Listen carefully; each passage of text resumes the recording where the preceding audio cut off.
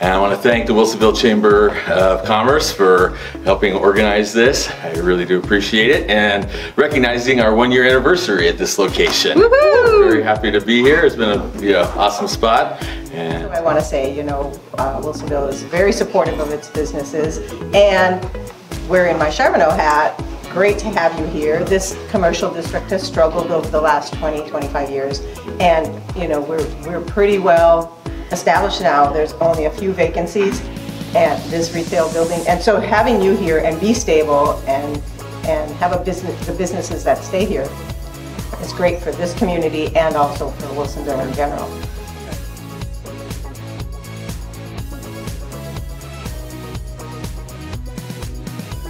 Two, three.